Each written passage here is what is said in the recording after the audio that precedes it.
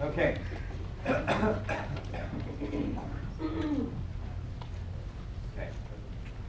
We've got a busy schedule today, so the good news is bad news. We go on. Bad news is it's another 6-page handout. The good news is we covered some of it last week, so it's probably only always on Christ. Okay. So I skipped the video today, not to mention there's not too many good, funny videos on Christ's return. You need to create one. You gotta have the good stuff. I know. It's like my youth group, they can't meet unless there's a funny video. Okay, we're going to be, for those who have missed, Revelation 1:19, and I keep doing this each week, not because I know many of you know this, but I want to drill it into your minds so that when someone asks you, or the topic comes up about Revelation, you immediately go in your head, well, I know 3 things about Revelation. I know that it's outlined in Revelation 1:19, where Jesus told John to write the things that you see, the things that are, and the things that take place after these things. So those are the 3 things, right?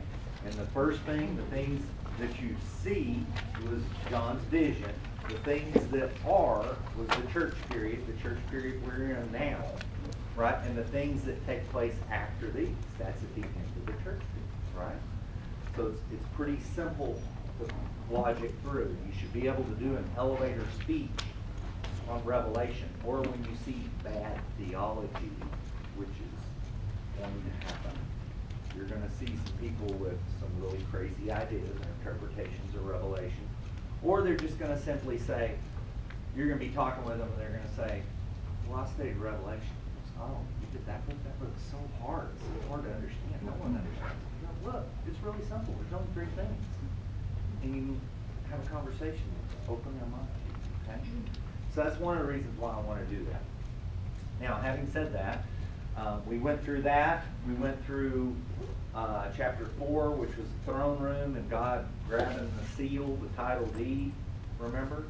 And then we saw the seals and the Antichrist come out. Remember, on a white horse, bow, no arrow. We're going to see the real Christ come out this week, because we're going to pick up on chapter 19 on Christ's return.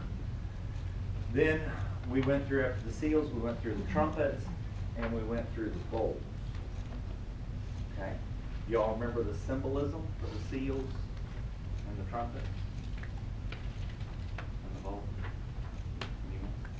You would? The seals. Anyway. What did the seals denote in Jewish culture? What did the king have on his finger? Right? The seals had the royal authority, right? And they were sealed, and the more important the document, the more seals. And we know the significance is 7, right? It's God's number. It's perfect. It's 7 seals. It's a very important document, right? The title deed. With the trumpets, what was 7 blows of the trumpet? What was significant about that? Right. It was all 12 tribes moving. Okay? God's people were on the move. And the bowls, what was the significance of the bowls? What were the bowls used? All right. But in Israel, what were they used? And specifically with the tabernacle? Carry the blood. Right. They carried the blood, right? So the Day of Atonement, right, the holy high priest would come in with a bowl, and the bowl would be poured out as the sin offering to cover the sins of the people, right? Once a year, right? Okay? So in this case, the bowls are for the people that have rejected the blood of Christ, and they're filled with wrath instead of blood, right? Okay? Now, last week you made it through Revelation. Or the Great Tribulation. Congratulations. So this week we're going to pick up. Now I kind of went through this fast, and I don't think I quite did it justice, so I'm going to kind of pick up here with Revelation 7. through 9, if someone can read that, because I want to revisit this. Who wants to read? 19, 7 through 9.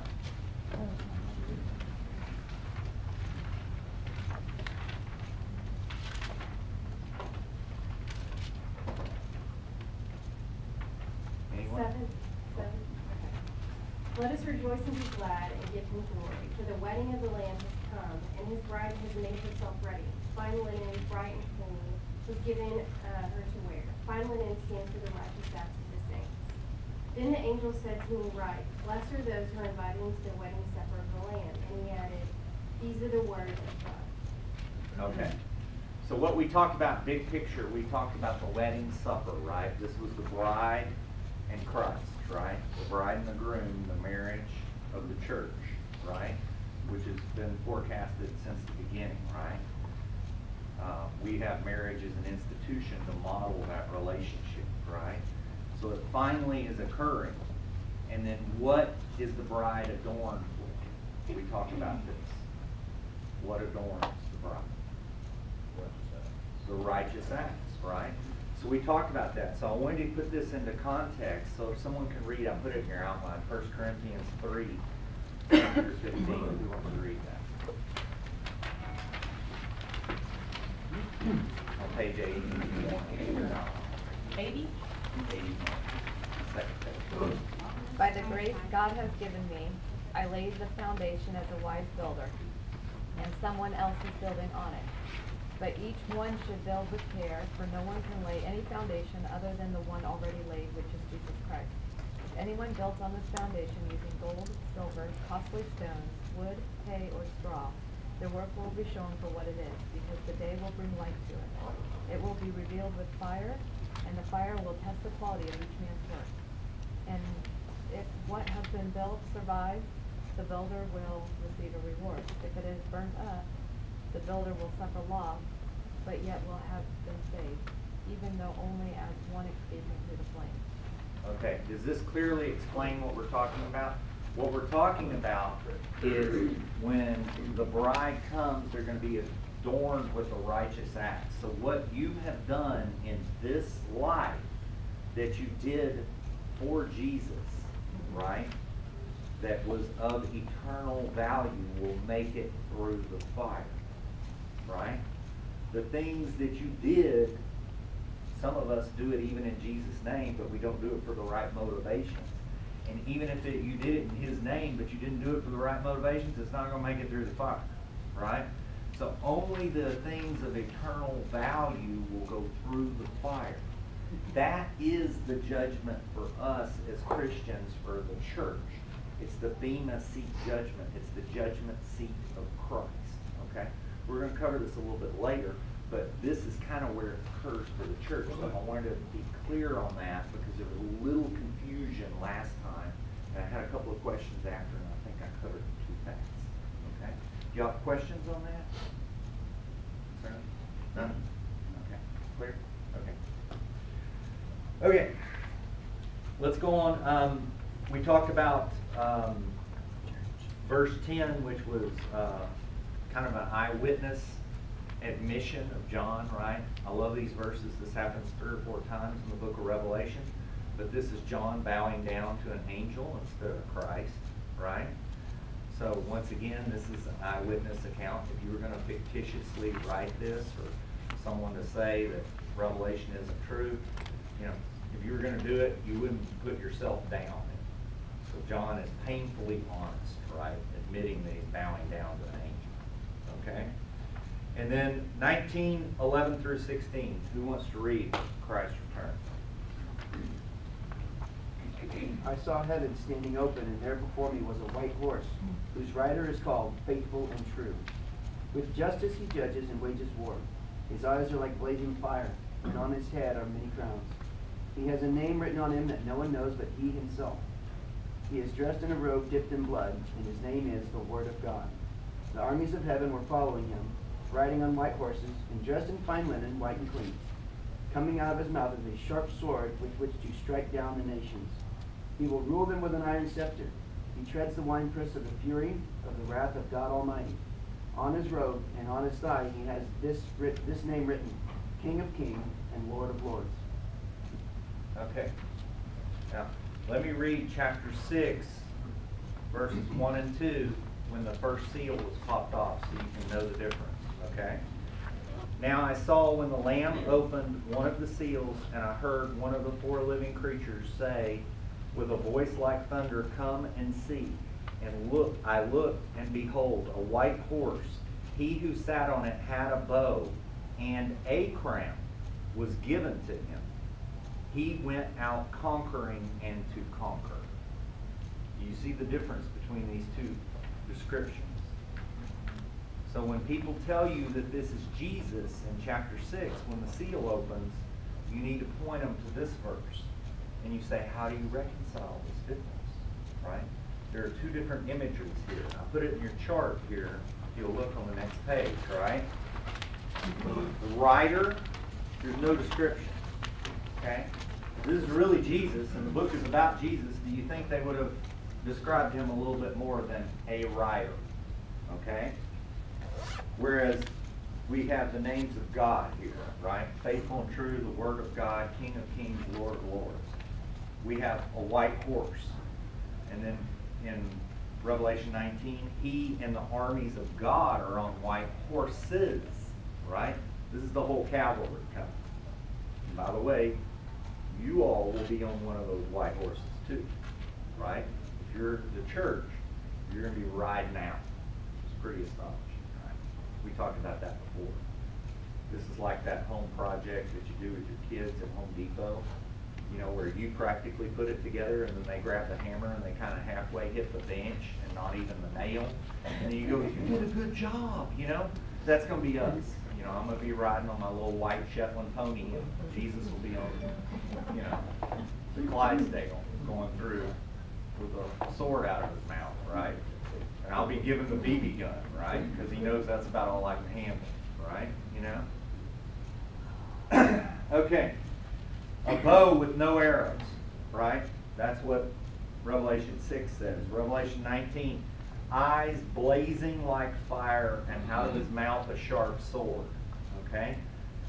A crown given versus many crowns. Okay? Conquer and bent on conquest versus justice. He wages war and treads the winepress and rules with an iron scepter. Okay? There's a big difference between these two things. So don't let people lead you astray. Okay? Okay. Why is it significant that Jesus has a sword coming out of his mouth, and what does that mean to us? Reference the word of God, doesn't it? Right. What does Ephesians say about the armor of God? Sword is the word of God. Right. And in Ephesians 6, when Paul's describing the armor of God, which one is the offensive weapon? It's the only one, right? All the other ones are defensive, right? We only have one weapon, right? So that's why we study the Word. Because if you don't have that, you got no game, right? You're done.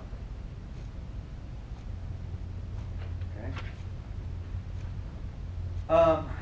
Why did Jesus' people not recognize him in the first coming? What is the difference between his first coming and his second coming? Why do you think? I'll put a chart there. But why do you think they didn't recognize him? They come out looking like a king. They wanted the king. At the time they really was under Roman oppression. If they were interested in the worship. Right. They wanted the white horse. They saw these same prophecies, right?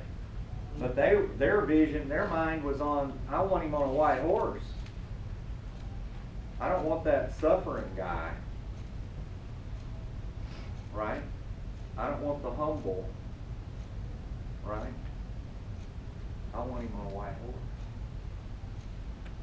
But we don't do that, right? We don't choose the type of Jesus we want. Yeah.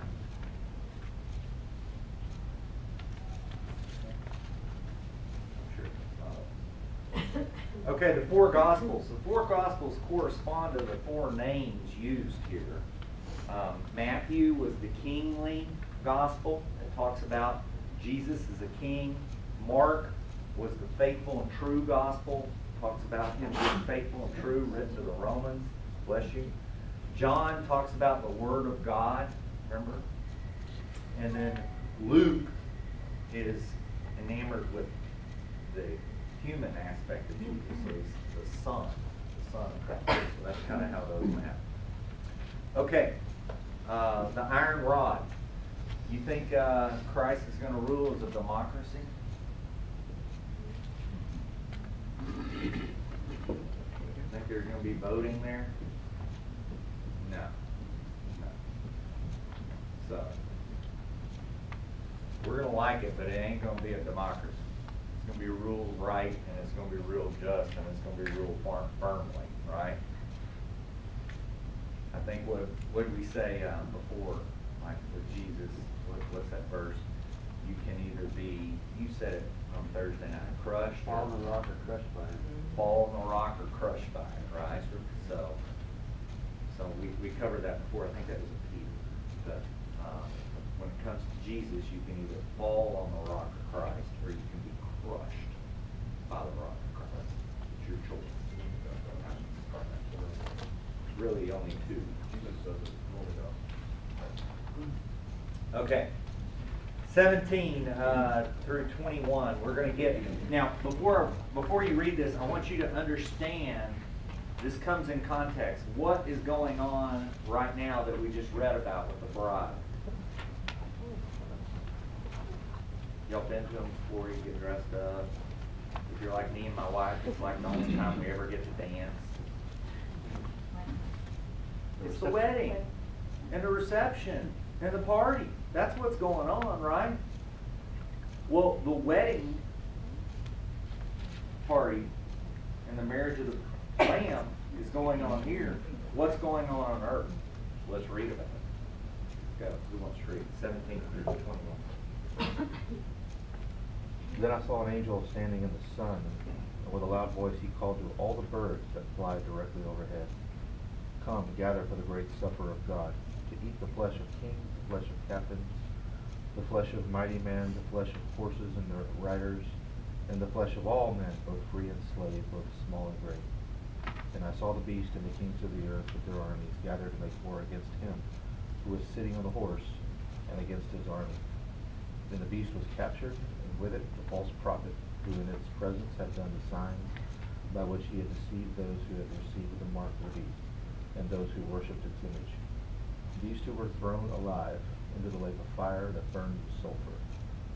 And the rest were slain by the sword that came from the mouth of him who was sitting on the horse, and all the birds were gorged with their flesh." Okay? So you see, there's a very stark contrast. We have a wedding supper, right?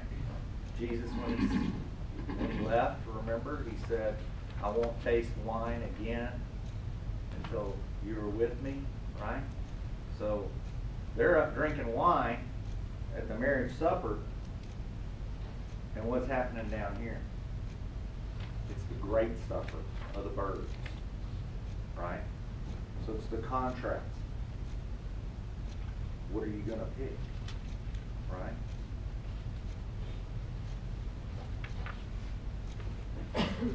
Now, who's the first to go into hell? The Antichrist. The beast and the false prophet. Hell is officially open. So when people tell you that, he went to hell, no, there's a place of torment, but hell hadn't opened until this point in the Bible, specifically. There is a place of torment. We've read that before in the parable of Jesus, of Lazarus and the rich man. Remember that parable? Okay?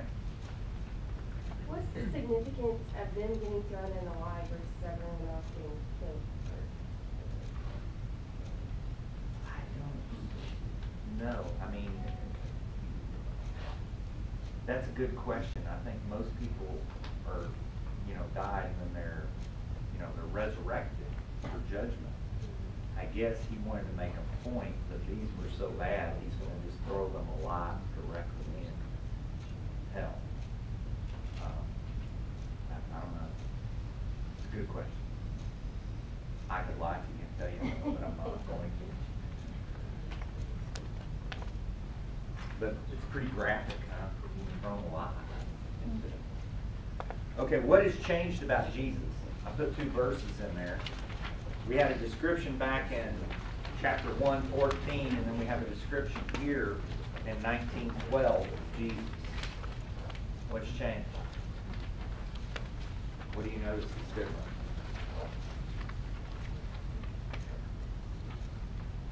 What was he doing back in chapter 1? Right. He was walking among the lampstands, the 7 lampstands. The lampstands represented what? The churches, right? Okay. Now there's no longer lampstands, right? So now he's in a different role, right? So what's changed about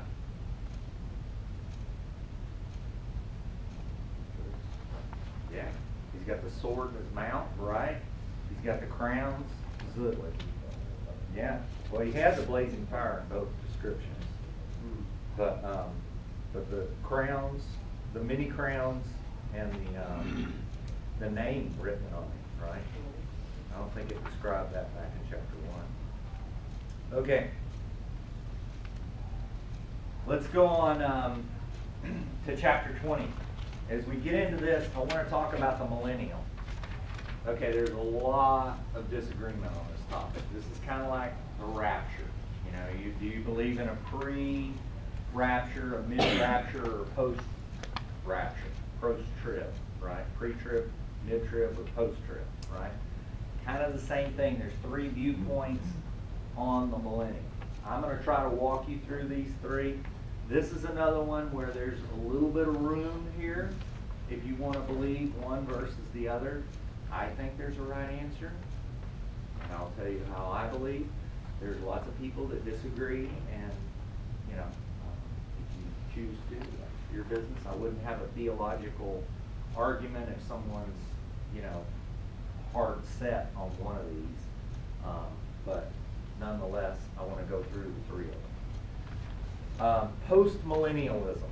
Postmillennialism essentially takes this as a literal period on earth that's ushered in by the church.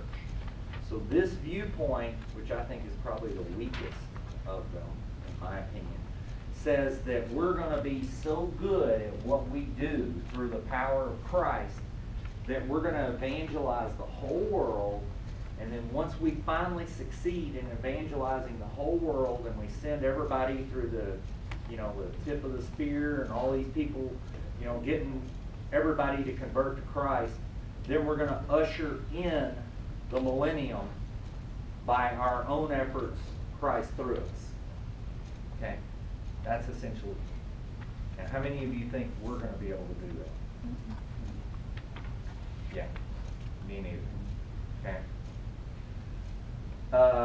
Premillennialism. Premillennialism essentially believes that this is a literal 1,000-year reign on Christ, or on earth of Christ, but it will happen after the second coming, and it's ushered in. And this is how I believe, okay? And this is mainly what we're going to focus on as far as what I'm going to teach on. But basically, the millennium isn't really possible if you follow the text unless Satan is chained in a way. Because you can't have the perfect millennial with Satan running loose. Now, I don't know about you, but last time I checked, Satan was alive and well and running loose around here. So, if you think that one of these other options is possible, then you must believe that Satan is spiritually chained for 1,000. Okay? And it's not literal. See, you either believe when you read this millennial section as a literal, or you believe as a figurative. Now, I will switch gears for a second just so y'all understand, but there are some figurative things, like you've heard it said that, and it's in Scripture, that God owns the cattle on 1,000 hills. Well, we all agree that 1,000 hills is probably not 1,000 direct, right? So that would be a figurative type of approach. So the people that believe in that believe that this 1,000 is a symbolic time period. The danger is if you start going too figuratively and too symbolic, you got nothing standing. So, my interpretation, when in doubt, go literal. Okay? Unless you know for a fact that there is a symbol in another part of the Bible that you can clearly define, that it's defined as spiritual or symbolic, then don't go. Okay? That's my thought. Okay, amillennialism. This essentially is the symbolic. They essentially don't believe they don't believe in a literal millennium. They believe it's all symbolic, and they'll point typically to a time in the past, like a season in the church where it grew up and exploded, and they'll say that this was the millennial period for the church. And also the 1,000 is symbolic, right? So it can be from the time the Holy Spirit came, the church age, all the way to the return. Because Satan has been bound by Christ, right? So if you don't believe in him literally being put in the bottomless pit and it being sealed, which is what we're going to read, then you can say, well, this is spiritual, okay?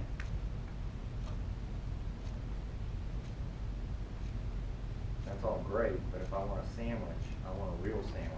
You know, not like a wish sandwich where you get 2 slices of bread and wish there was meat in between, you know? So I'm more of a literal type of guy.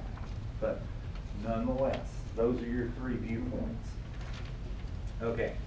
Now, which view do you support? I gave you 4 points here to test why you think you support these. This is 1. Satan has to be removed from the earthly scene. For the millennial to really happen, you can't have Satan running loose. Okay? It's kind of like a baseline.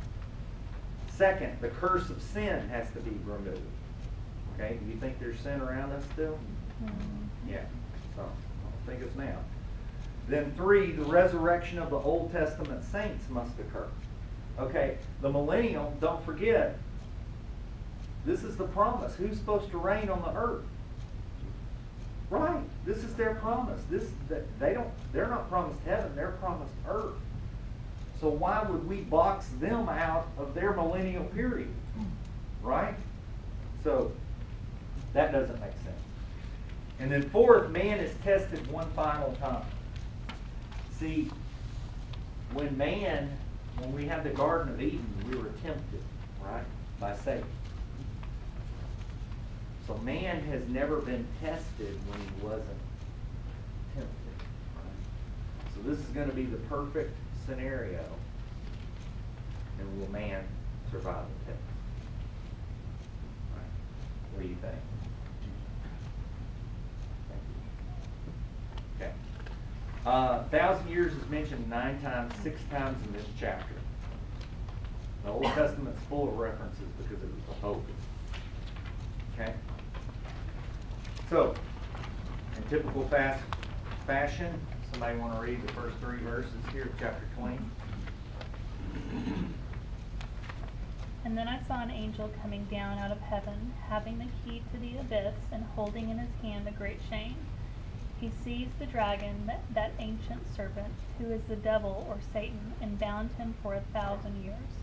He threw them into the abyss and locked and sealed it over him to keep him from deceiving the nations any more until the 1,000 years were ended. After that, he must be set free for a short time. Okay.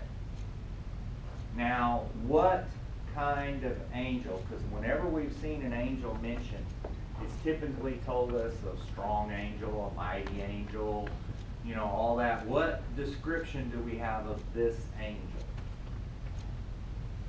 Ordinary.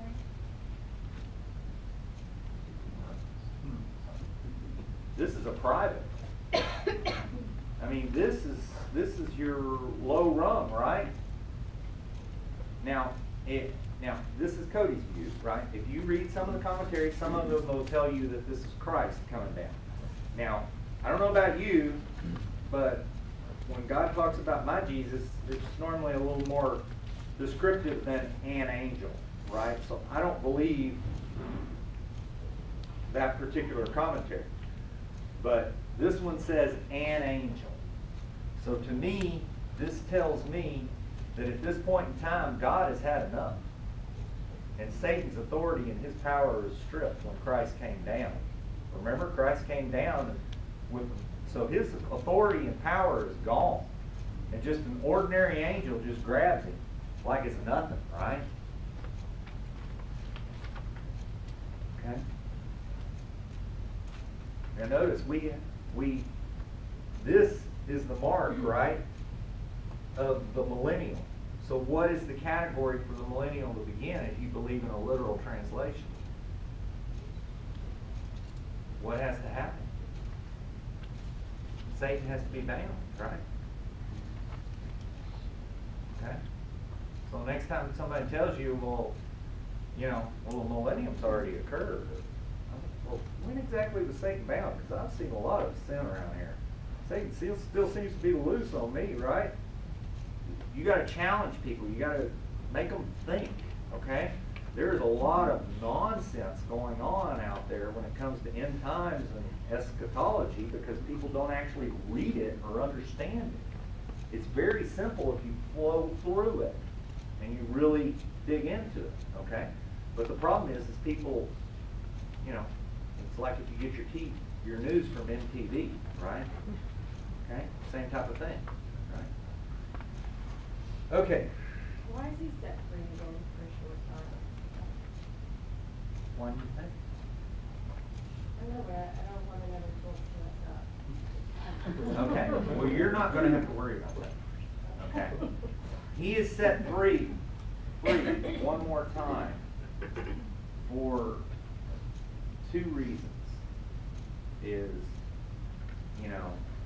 One is Satan wants to be tested one more time. Satan wants to write with all restraints. No seals, no witnesses, no two witnesses, no 144,000 seal. He wants a fair fight, right, with him and Jesus, right? Well, he's going to get it, right? It's not going to end pretty. Okay? That's one. Second is man has to be tested. Man has to be given a choice and tested. Now, what most people believe, and I knew this question was going to come up, so thank you for asking it. Most people believe is that there is going to be a remnant. There's always a remnant whenever there's any kind of judgment, any kind of thing. So there's going to be a remnant of people that actually make it through this. Okay? God's going to save a remnant, okay, of normal, average humans that actually make it through. Okay?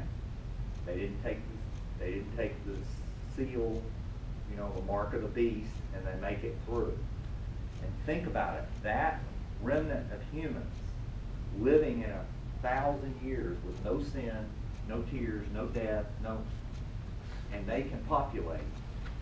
What do you think is going to happen to the population? It's going to explode, right? There's no death, there's no sin, it's going to explode. And these people are going to grow up and they're going to be in a sinless environment. We're going to be with them. And you think, okay, well, how can people with glorified bodies be with people in regular human bodies? Go back to Jesus. He was in a glorified body for 40 days, right next to human bodies, right? That's what it's supposedly going to be like.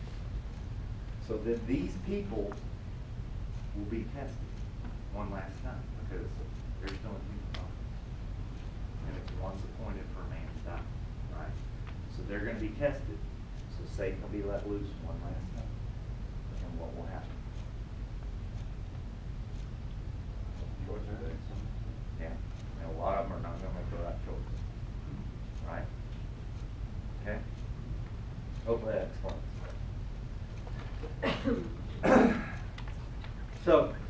Okay.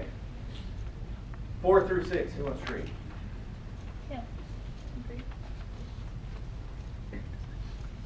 I saw thrones on which were seated those who had been given authority to judge.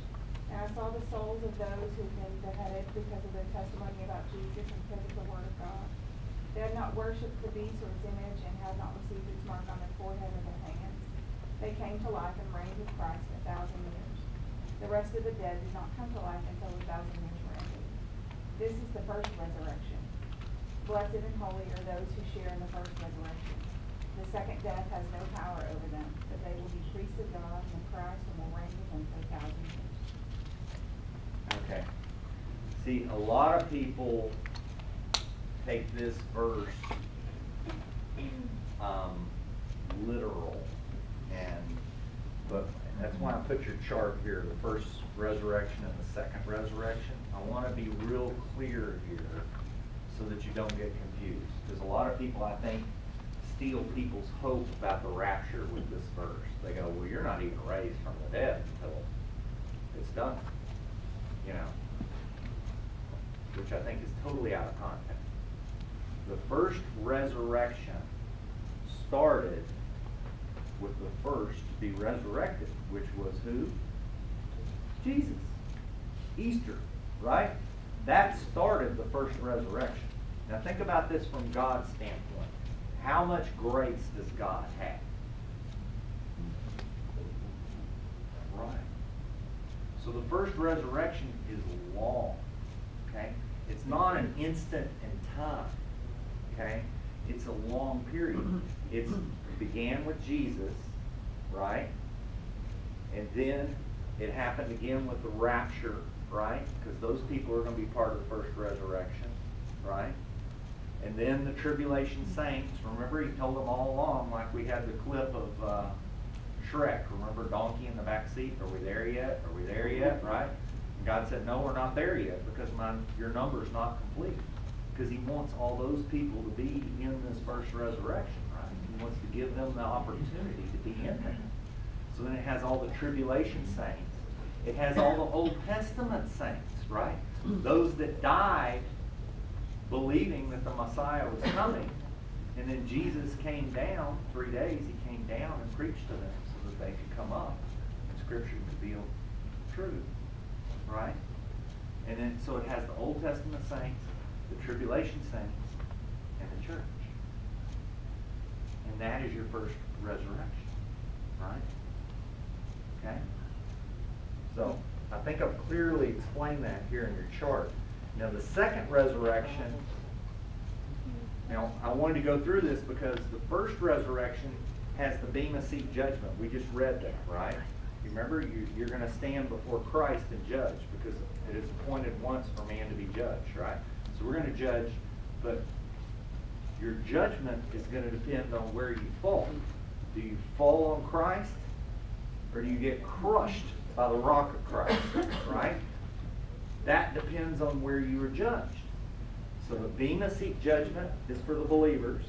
The great white throne judgment is for those that want to be judged by their works.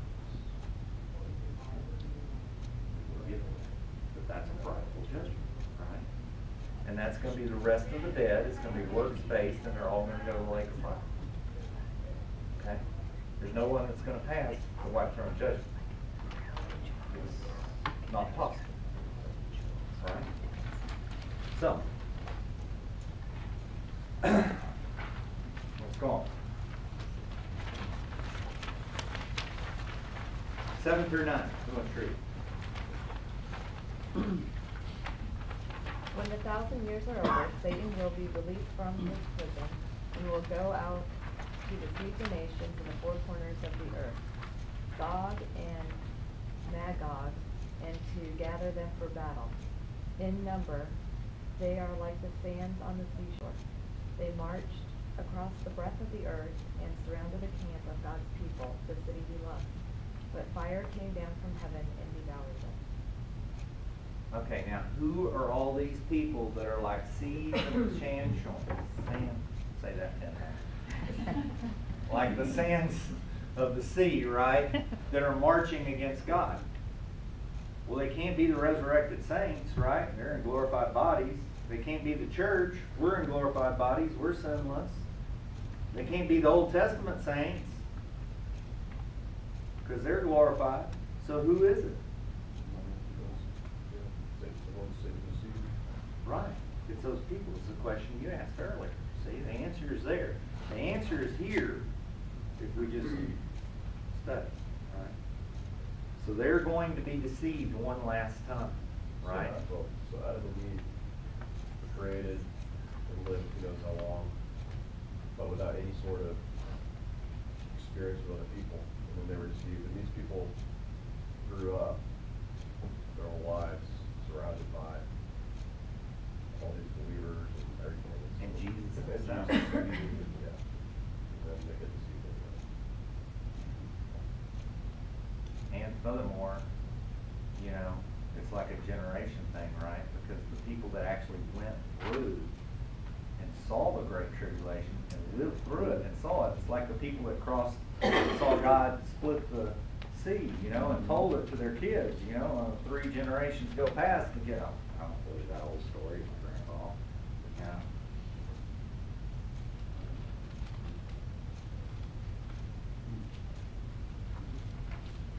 So,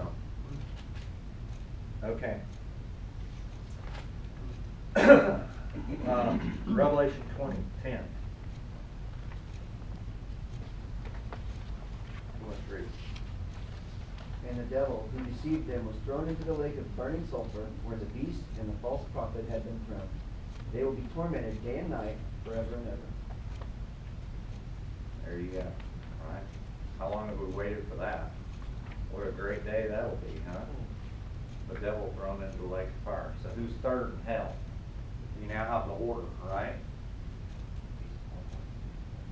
Yeah. Okay.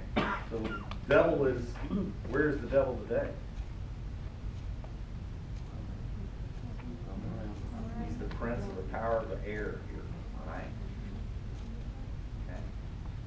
So when people tell you that, where's the devil today? You know his title today, and you know where's his destination, and the order in which he goes in, right? Okay. Let's go 20:11 through 13. Then I saw a great white throne, and him who was seated on it. The earth and the heavens fled from his presence, and there was no place for them. And I saw the dead, great and small, standing before the throne. And books were opened. Another book was opened, which is the book of life.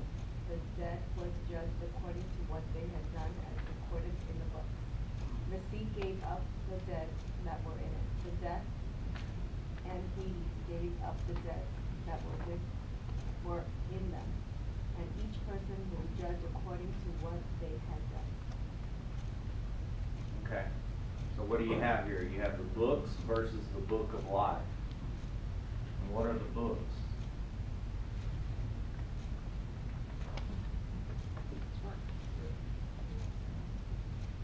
Everything you've ever done. Right? How frightful would that be? I mean, could you imagine? You know, they'd open up the books, mine would be that thick, you know, and they'd be opening it through, and be going, okay, you ready to stand? I wouldn't get past page 1, right? So, God makes the choice really clear, right? I mean, you even see the scene, right? The great white throne, what does it say? It said it was, what did it say at the beginning? The earth and the heavens fled from his presence. I mean, this is frightful, right? I mean, the earth and the heavens are fleeing, and the person has to stand. And there's going to be a book of life right here next to them. And they will have known, or they will have seen or heard about Jesus at one point in their life and said no. And they're going to be looking at those 2 books, knowing the decision they made.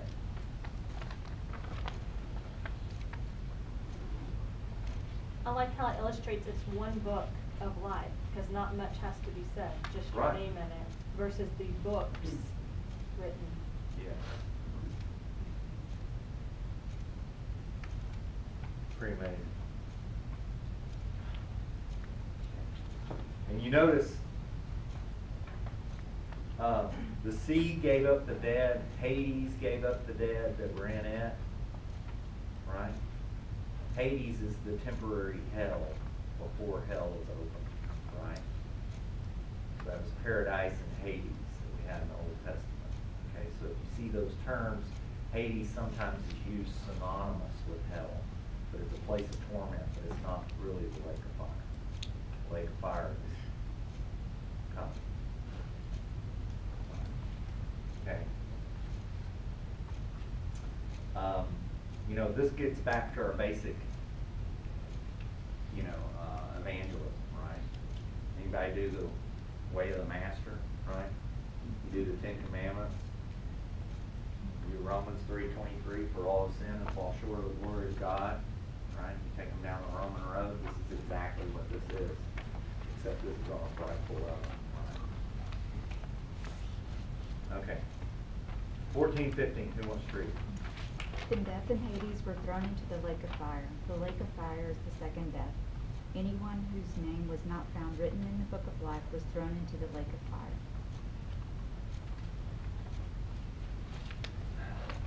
So, what is thrown in along with all those people?